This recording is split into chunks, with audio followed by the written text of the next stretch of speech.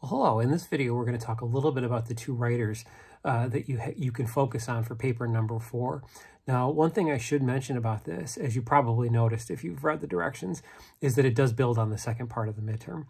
So what I mean by that is that the second part of the midterm asked you to write about that one poem of Jamila Woods, the one about her dad and sort of her experiences as a kid with a father who was a doctor, and he's at work so often that even when he comes home, he brings work with him.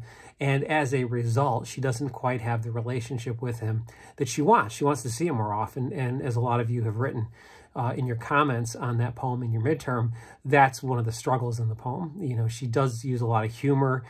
She uses what's called playing the dozens, which is making those jokes about her dad and his forehead and his appearance for the first part of the poem. But then towards the end of it, we really do get a sense that there's a lot of sadness, that there's a lot of the sense of feeling that you've missed out on the opportunity to spend some time and to hang around with him. So we're still working on her. In fact, as you've seen from the directions, Jamila Woods really is the focus of this next assignment. And one of the little twists in it is that we're going to be using the Harper College Library database to find a source on her. Now, I'm not going to talk about that in this video. That's a little more involved, and I have to use Zoom to do that because I'll do a screen share, and I will show you how to use the, excuse me, I'll show you how to use the library database, okay, in the next video that I do. But for this one, I just want to talk about these two writers and a little bit about the assignment itself. Now, remember, there are two topics for this. The first topic only focuses on Jamila Woods. So if you decide to do number 1, you're only focusing on her, you're finding an article about her, and you're writing about one of her poems. That could be Daddy Dozens again. It could be Deep in the Homeroom of Doom, which is one of the ones that's up on Blackboard. And there also are a few poems linked to the Poetry Foundation website. So you can pick any one of those poems and focus on it for your paper. And you also have to do some research on her through the library database. And as I said, I'll show you how to use that in a separate video. So she's the main focus, not only of the first one, but also of the second topic. But in the second topic, you have an option, if you'd like to do a comparison between her work and the work of John Porcellino, who you're reading for this week. Now, the reason I've given you those two options is, first of all, that it gives you some choices here, so that if you feel that you can more effectively write a comparison paper between her and John Porcellino, another Chicago writer, that just gives you some other opportunities for topic number 2. I don't think either one is more difficult or easier than the other one. They're just different. And so you might want to think about what your strengths are as a writer, especially here in the second half of the term, to decide which one you want to do. Would you feel more comfortable just focusing on Jamila Woods and focusing on her for topic number 1? Or do you feel better about doing a comparison of her to Porcellino? Would that give you more to write about? So really think about that as you're going through those assignment, those prompts, and think about which one you would probably do better on.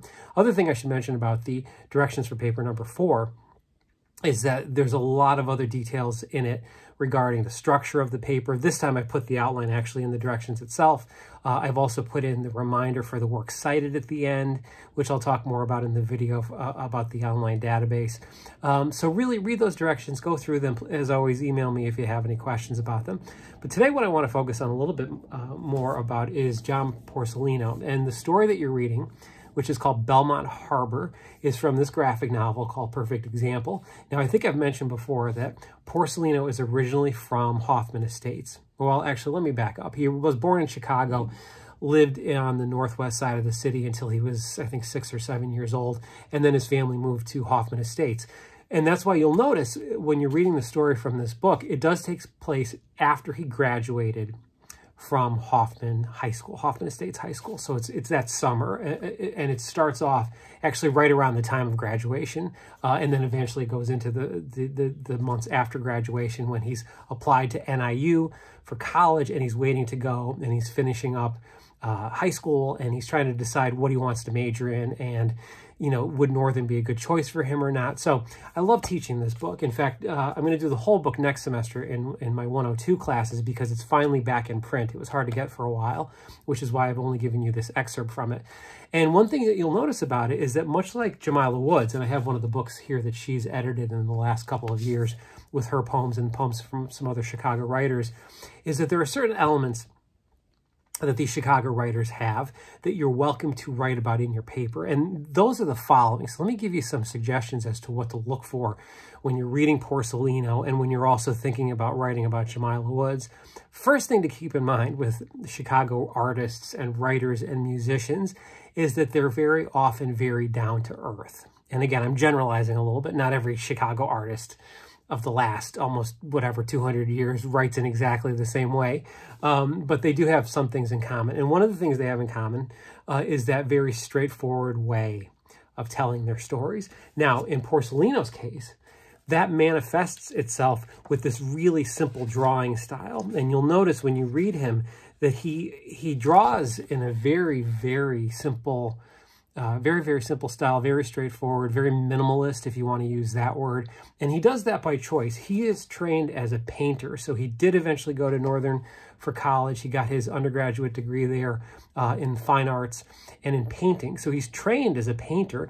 But when he does his comics, his graphic novels, he deliberately does them in a very simple style because, and you'll see this if you read the interview that I posted on Blackboard with him, he wants to get the ideas across as directly as possible. He doesn't want to include anything in his stories that gets in the way of the reader being able to understand the emotional ideas or the emotions or the feelings that he's trying to get across. Now, in the case of Belmont Harbor, that means we have him as someone who's graduating from high school feeling left out. He's trying to find a group of friends that he can hang out with. And one thing you'll notice in this story is that things don't really go so well for him, right? You get to the end of the story, and I don't want to give away too much of what happens, but it's got kind of an odd ending where he does feel sort of separated perhaps from his friends, and he's trying to find his place. He's trying to find his purpose.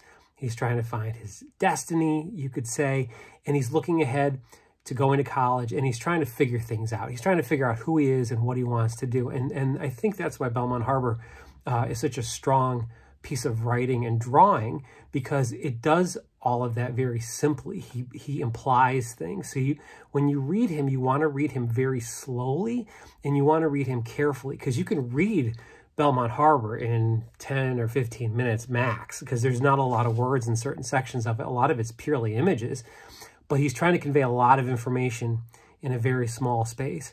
Now, the reason I teach him along with Woods and some of those other sample poems, the Cisneros and the Gwendolyn Brooks, we're going to get to more later in November. I've switched things around a bit. Sometimes I do them at the midterm, but given that we're doing online classes, I want to wait to focus on them on the final. So you'll eventually write a little bit about Cisneros, for example.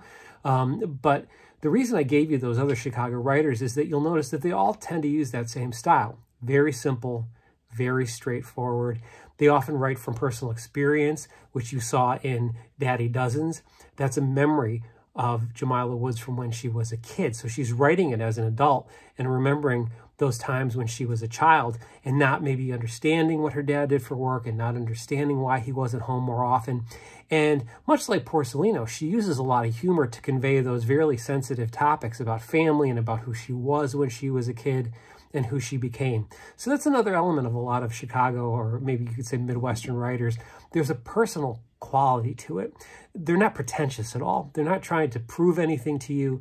They're not trying to impress you necessarily. What they're trying to do is to share something with you, to share an idea, to share an experience, to see maybe if you resonate with those ideas. Maybe you'll see something in their work that resonates with your own experience. And as I'm reading your midterms this week, I'm noticing that a lot of you did pick up on that with Woods, that you found ways to connect your own experience to hers, which I think is partly what she's looking for when she's writing these poems. So when you're reading Porcellino and about his experiences finishing up at Hoffman High, getting ready to go to college, you'll notice that a lot of what he's writing about is also about the anxiety that he's experiencing, not just the anxiety of having to make these big decisions as you come to the end of your high school career, but just the anxiety that he's also dealing with that's undiagnosed. And again, if you read the rest of this book, or if you take one of my 102 classes in the spring and you read the whole thing, you'll notice that that becomes the theme of the whole book, is trying to deal with what for him is this undiagnosed anxiety disorder that's not being treated, and his discovering the fact that it's there, it's present, and he's trying to find a way to cope with it and to reach out for help to his friends and his family as he tries to figure out how best to live with it, to work within that sort of the anxiety that not only makes him really creative, but that also limits him at times because it limits his ability to make friends, initially anyway, and limits his ability to enjoy himself. It's that sadness, the depression that comes with the anxiety that he's also coping with. So for all the humor that he uses, there's also a lot of seriousness in this story because he's trying to figure out how best to handle that, to live with that anxiety, to live with that depression, but also to go forward, to find those things in his life that give him the hope and optimism that he sometimes feels that he's lacking. I think we see the same thing, honestly, in Jamila Woods. If you read the Homeroom of Doom poem, which I'll talk about in a separate video, you'll notice that she does the same thing. She doesn't feel like she fits in when she goes to that Catholic high school in that poem. And because she feels like she doesn't fit in, she also experiences that anxiety. You know, what is it to try to fit in circumstances where you feel out of place, and how do you go about finding the group of people that you are most comfortable with where you can be yourself? That's what both of these writers are talking about in the case of Woods with her poems that I put up for you, and in the case of Porcellino with the story that I posted from this longer book, okay? So if you want to, like I said, there's a choice here. For this paper, you can only focus on Woods and do a little bit of research on her and then use that research to analyze one of these poems. Or if you feel more comfortable about comparing them, which is probably what I would do, I'd have to think about this. When I was an undergraduate like you, sometimes I preferred having comparison papers because it gave me more to write about. Sometimes I had so many ideas just on one author that I didn't even need the comparison, so that could also be the case with this. That's why I've given you the two choices. But really think about that. Think about them both as Chicago writers. Think about the simplicity that they use in their writing. Think about the emotions that they're trying to get across. And also think about the fact that both of them are writing about themselves in the past. Okay, so think about this also. In Perfect Example, or Belmont Harbor, which is from this book called Perfect Example, Porcellino is writing, I believe in his late 20s was when he first wrote that story, and he was projecting himself back to his last year of high school. Jamila Woods also wrote that poem, Daddy Dozens, and the high school poem, Deep in the Homeroom of Doom, when she was in her mid to late 20s. So she's looking backwards. They're looking at themselves as younger people and trying to figure out how they formed their identities, how they became writers, how they became artists. They're also looking at the role that Chicago played in shaping them. And you see that, I think, in a lot of their work as well. And that's really the point of doing the research for paper number 4, is to try to figure out how the city, the whole greater area around the city, since Porcellino grew up mostly in Hoffman Estates, how did it influence them? How did it help them form their identities? How did it help them figure out who they are as people and as artists? So that's what you're thinking about with this 4th paper. And that's pretty much going to carry us through to the end of the semester, because we're going to write about Woods. We are going to do a revision assignment, as I've mentioned to some of you, later in November. And then we're also going to take a look more closely later in the month, later in November, at Jamila Woods' greatest influences, who are Gwendolyn Brooks and Sandra Cisneros, particularly Brooks. Cisneros, though, it was also inspired by Brooks. So those are writers we're going to get back to later in November. One thing I should also mention before I sign off is that Porcellino also is a poet and also publishes his poems. Over the next couple of weeks, I actually might post a couple of them for you. I didn't want to confuse you too much since I want you to focus on Belmont Harbor, but he's also a poet. So and he's a musician too, actually. Just remember that. So that's another way that he and Woods have a connection. So they're creative artists, they're writers, but they're also musicians and poets. So there's another kind of connection they have, aside from the fact that they're both Chicago, or originally from Chicago. In Porcellino's case, I think he lives up in Wisconsin now, so still fairly close. So there we have it. That's a little bit of an introduction to these two writers, and also how I'm asking you to use them for paper number 4. Now in the next video, I'll go into some more technical stuff about how to use the database and how to find the article for whichever one of these topics you're going to do. So look for that video next. That'll be over Zoom, so it might be a little more foggy looking than these videos that I can tape here on my phone. So if you have any questions, send me an email, and I will see you in the next video.